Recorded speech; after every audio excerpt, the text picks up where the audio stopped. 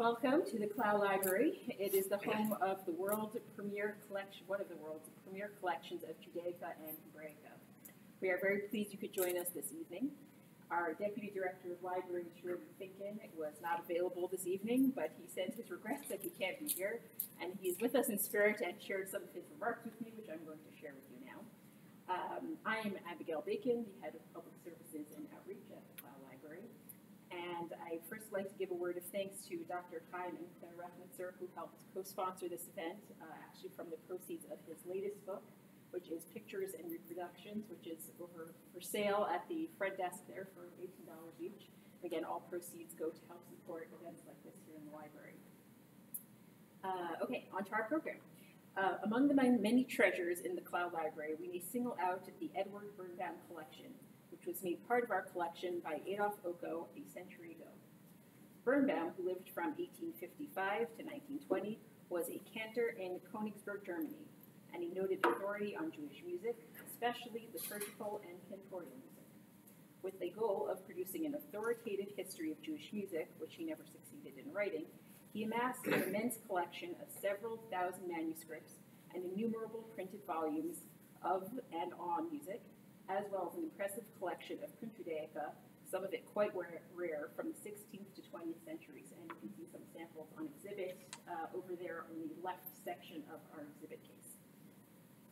It is no stretch to say that not only is his collection one of the largest, finest, and most comprehensive collections of European Jewish music, but also that it is among the most renowned research collections for scholars on the subject. On a personal note, over the last several years, we've had several researchers and scholars come here to the library to use the Birnbaum collection, and they'll come for 2 to 3 weeks at a time and really immerse themselves in the collection that we have. And what takes me back every time is the breadth of the collection. Every scholar that comes here is studying a completely different topic from within the Birnbaum collection. Sometimes it's how Birnbaum interrelated with the Christian music scholars at the time, and some people are studying liturgy, and some people are studying just notation. It's really just amazing how much is here, and especially for our people that we're recording to, we welcome scholars to come visit us at any time. If you are interested in learning more about the Birnbaum collection, you can schedule a research visit to come and join us here in the library. And lastly, what can sometimes get lost in the well-founded oohing and eyeing over this impressiveness of this collection is the music itself. Our hope this evening is to connect you to the collection through the sounds of the music it contains. To do this, we are thrilled to introduce Marissa Kerbel, a Chicago-based pianist and teacher, a graduate of the College-Conservatory of Music from the University of Cincinnati. She now operates a pedagogical studio of her own, where she trains new generations of musicians. Moreover, she also serves as an adjunct faculty member in piano and music theory at the City Colleges of Chicago. Please join me in welcoming Marissa to this evening's concert, Birnbaum on Ivory, a selection of music from the Eduard Birnbaum Collection. Thank you all so much for coming, and those who are going to be watching online. I'm really excited to present this program. I have grouped the pieces in this program into sets of 3 or 4 based on the liturgical purpose of the music. Some are going to be comparisons of text settings. This first set of music is all what I might call incidental music. It's not set to text. Originally written for organ, the first 2 pieces are by Paul Franz, and they are both organ preludes, followed by a 2-voice fugue by a composer whose name is B. Licht. There was no first name in the database, so I'm not sure what his first name is. But these would all be pieces that you might hear as you're kind of wandering in, preparing for the Friday night service. So I'll play these 3 kind of in succession. Feel free to applaud in between or not, whatever your comfort. And then I'll kind of guide you through the different sets as we go along. Thank you so much.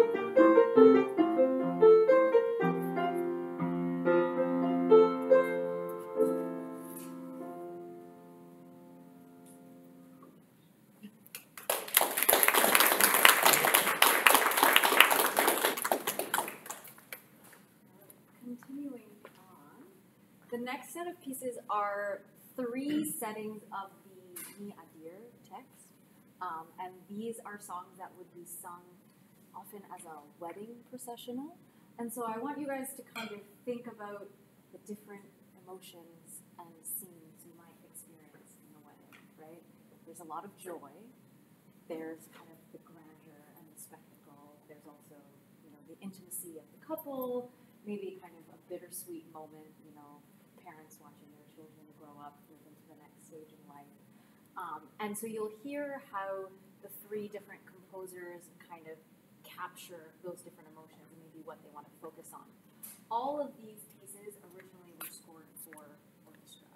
So you might hear some moments of strings.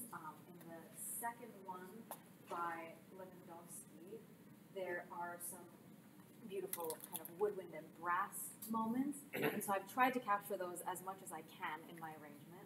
My teacher used to say that Beethoven thought of the piano as a whole orchestra, so I will do my best to be the whole orchestra just the piano, but you'll see what you can hear.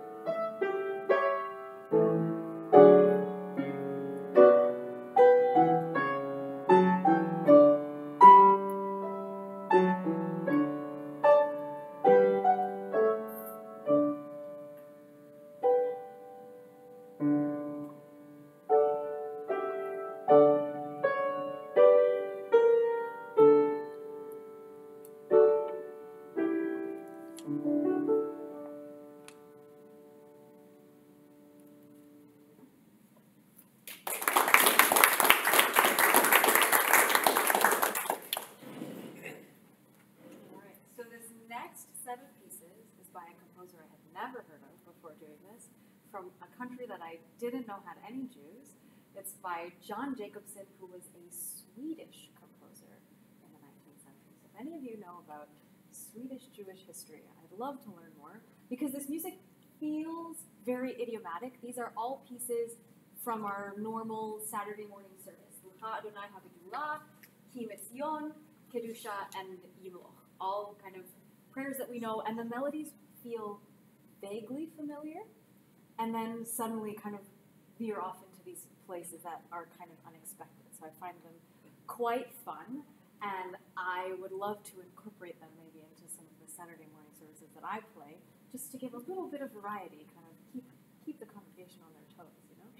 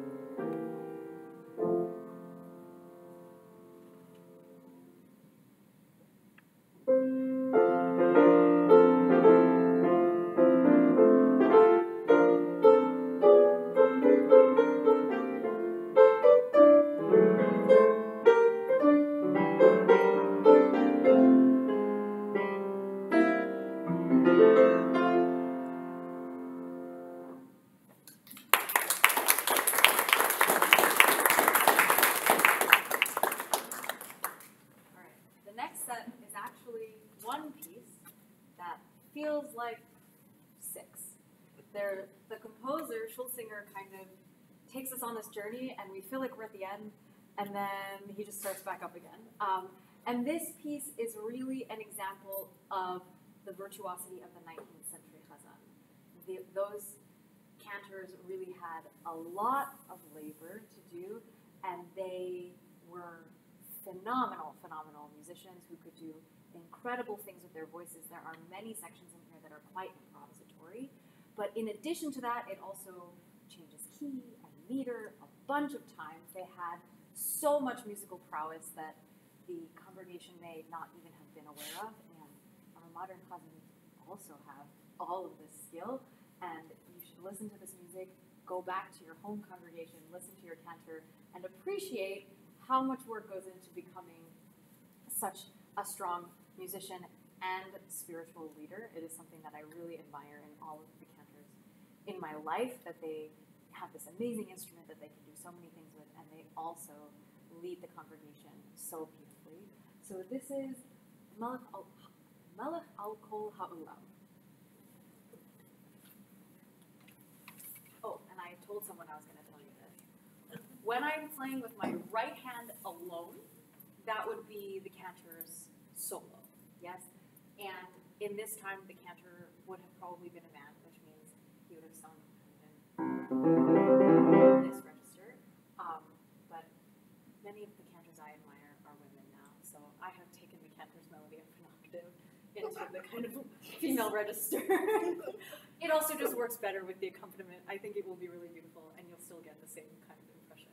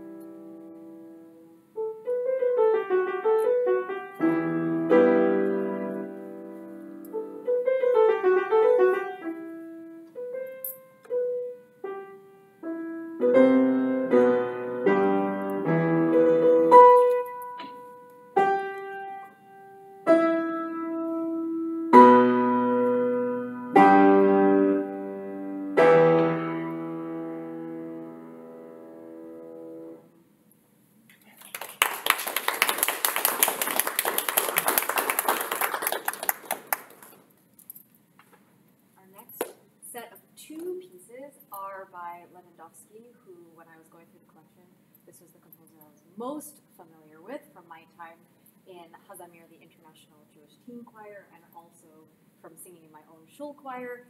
You probably heard a lot of his music, especially from your like High Holy Day choir. We still, at least in the shul that I belong to, we've done a lot of his music.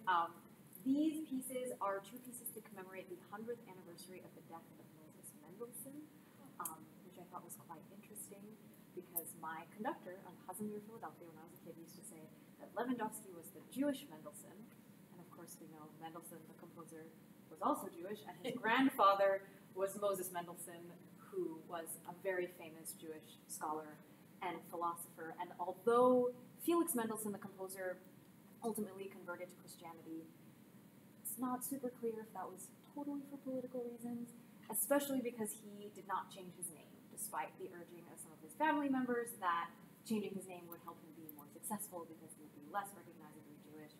He kind of held on to that part of his identity. So I thought that was kind of a fun, musical, interesting connection. And despite these pieces being in commemoration of Moses Mendelssohn's death, you'll really hear them as kind of a celebration of his life and his work.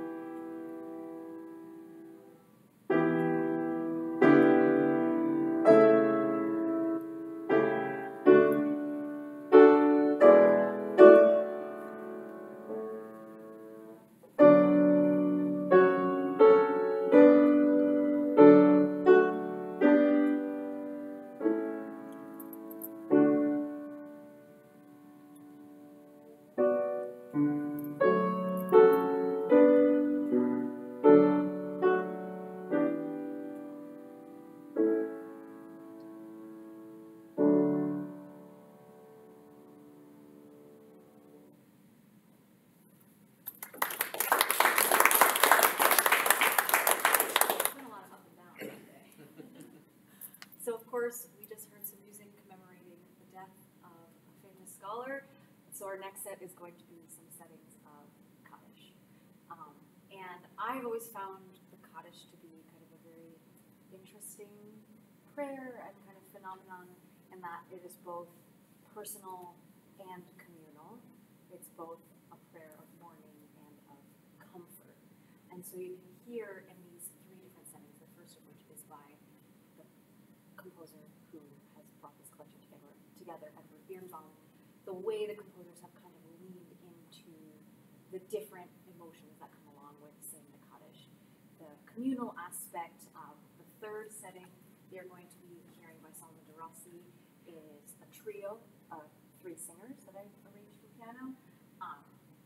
Some of these are for choir, and so you can hear kind of the way the voices interact and really support one another. And I think what is really valuable in our tradition of mourning is the way that the community comes together to support the mourner, and particularly the way that, you know, you can't say Kaddish alone, you say Kaddish as a community with a minyan.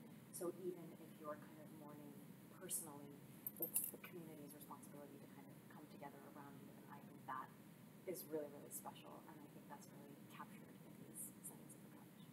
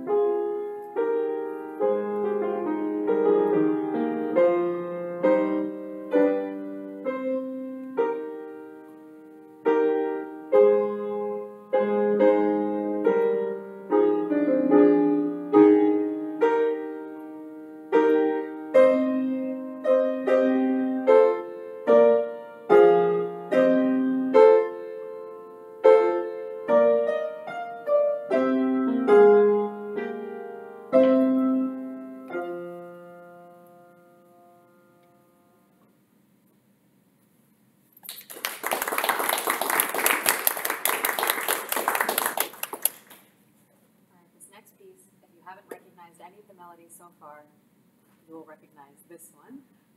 This is Sullivan Jansson's setting of College-Conservatory, and this piece was actually discovered for me by one of my former professors, Dr. Stephen Kahn, who is one of those scholars that Abigail mentioned that has come here and done some work in the Birnbaum Collection, and I completely missed it when I was going through it. It is also the only piece on this program that was originally written for piano solo, and I was talking to a friend about it once, like a week or two ago, and I said, this piece is what the Bruch College-Conservatory would be if it was written by a Jew.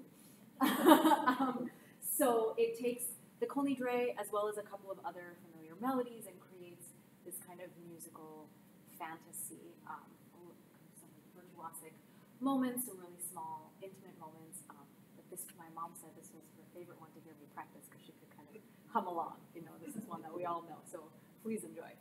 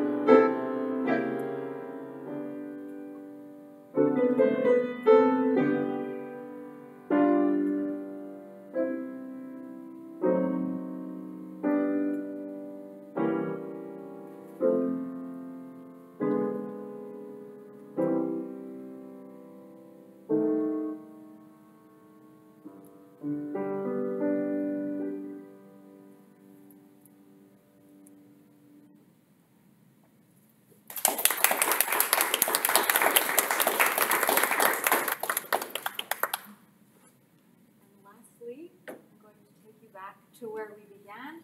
We are back to Paul Franz, and this is postlude for Friday evening.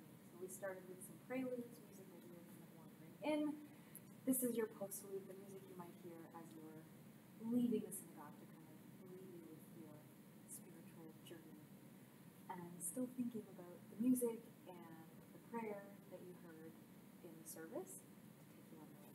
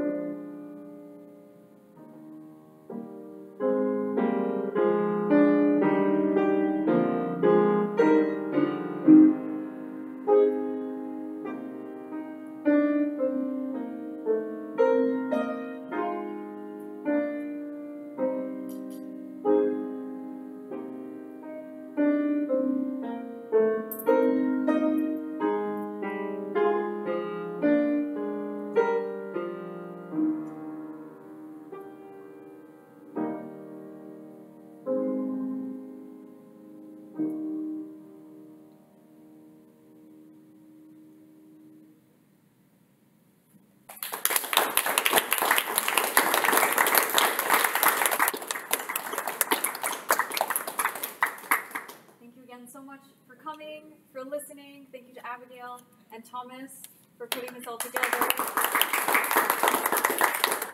there are some refreshments over here. Feel free to indulge. If you want to come say hi, I'll be around. But thanks for listening.